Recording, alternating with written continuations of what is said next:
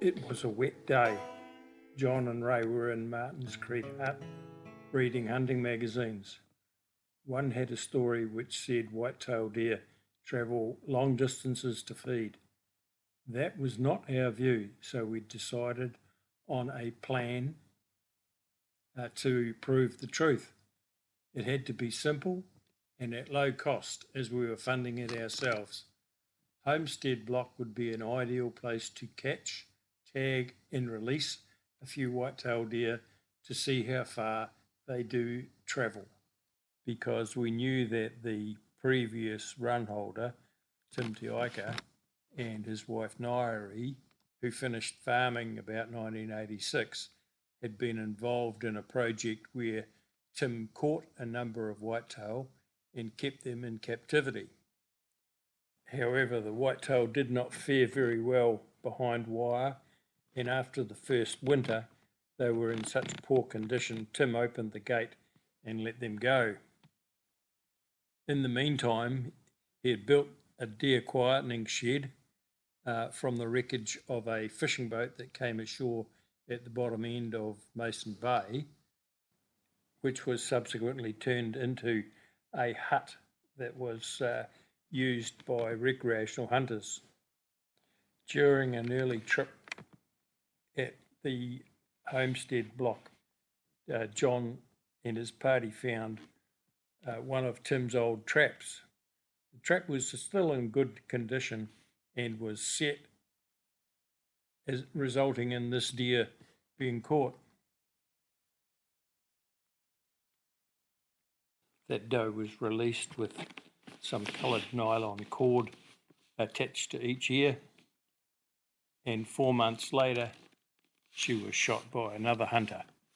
At that time she was only 300 metres away from where she had been captured. This was what led us to believe that we could be successful in catching a few deer for the project. Tim's traps were rather simple, simply galvanised pipe with a drop gate at the front and covered in trawl mesh. We learned that we had to put a trip in, which was simply a cord which went up to a possum trap. When the deer pushed against the cord, it set the possum trap off, which pulled the pin from the metal pipe that was holding a pin, keeping the gate up. The gate then dropped, trapping the deer inside. Peter Willems from Doc arranged for the loan of 3 radio collars from FRI, but our first capture attempts were met by failure. Anything could go wrong, it would. Some of the trigger traps rusted and wouldn't close. We caught possums and rats that set off the trip and dropped the gate. And several deer were actually caught, but because the netting was getting a bit old, the deer were able to force their way out. What was really surprising was how small a hole it actually took for a deer to get its way through the netting. Push the red button again. Where's Ray? Oh, there's Ray. And here we are at Tim Tiaka's old house. No. And these very kind gentlemen walked around and told us that there was a deer in the trap. But unfortunately, by the time we got there, due to Ray's poor knotmanship, It wasn't bloody Ray at all. The deer was gone. At Homestead, Thursday night, 10 to 8. Ran all the bloody way up from Martins Creek and the deer got out. Steve Gamble was a Tuatapere helicopter pilot who occasionally flew to Stewart Island to capture deer for a safari park. Peter Willems organised with Steve to capture 3 whitetail, which he did within an hour close by to Island Hill.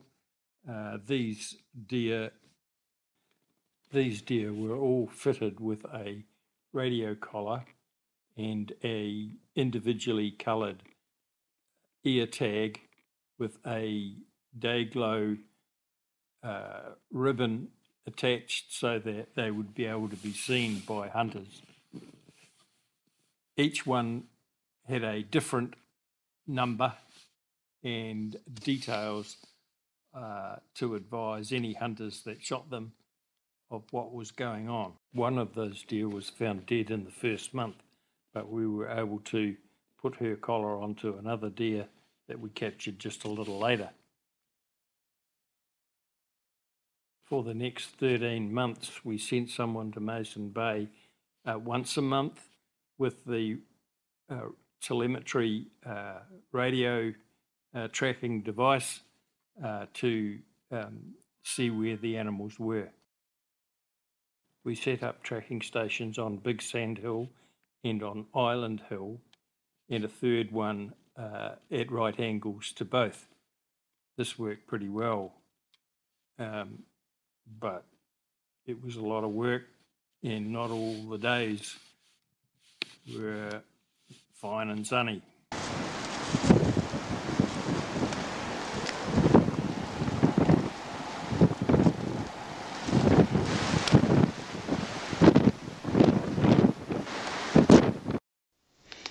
What do you think of that, Hack? Fucking good, eh?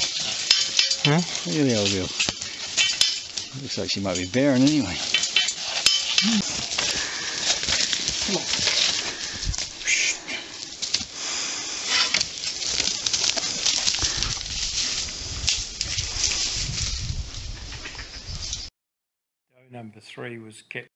Doe number three was one of the deer captured by helicopter in December 2000. Within a couple of days, she was back in her home territory, no doubt feeding her very hungry fawn.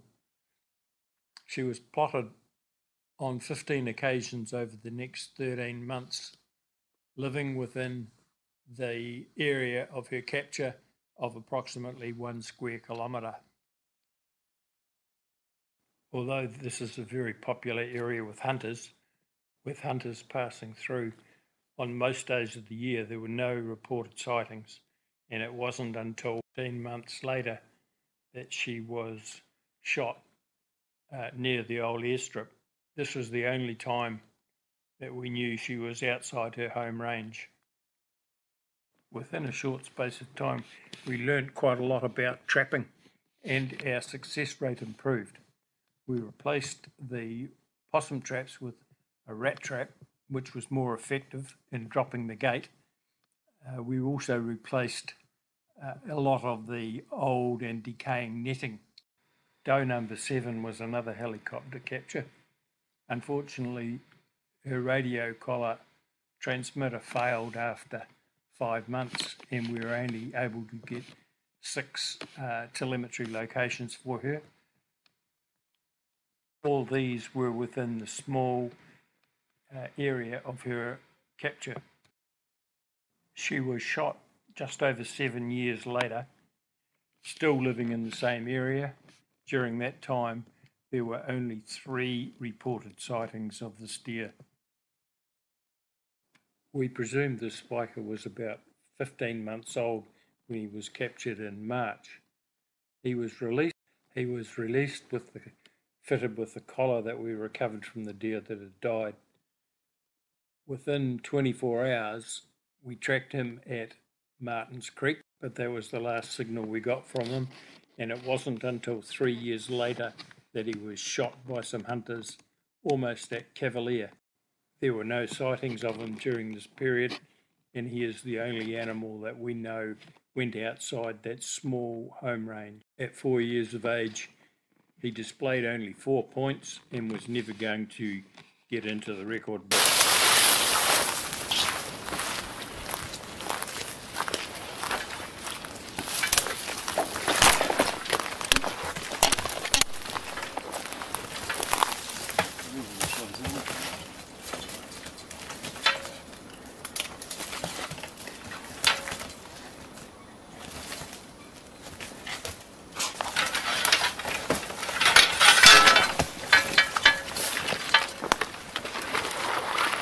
Nitty. Ooh, girl. Ooh. Ooh, girl. Ooh. Put on it. On the ground, though.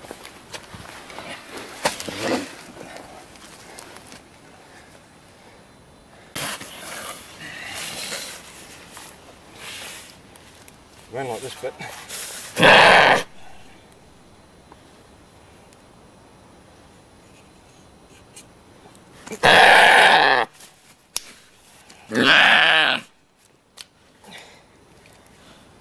Didn't like that bit, did you, mate?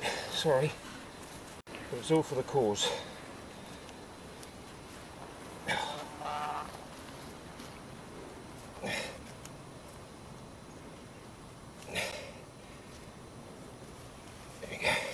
You want to just let her go out of here? Or? I can do. Yeah. Young deer. She's in extremely good condition though. She's as fat as butter. I'll open the gate and let her out. Yeah, we're all set, John. You can let her have her freedom.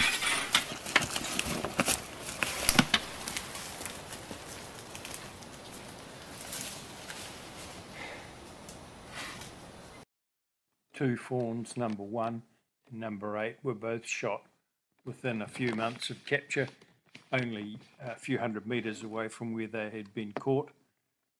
Doe number 4 lived for over 3 years, and she was shot less than 300 metres away from where she'd been captured.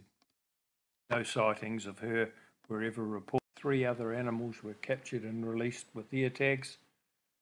Only one reported sighting of any of these deer was made, and apart from the buck, it is very obvious that these whitetail deer had a very small home range, in most cases less than 1 square kilometre.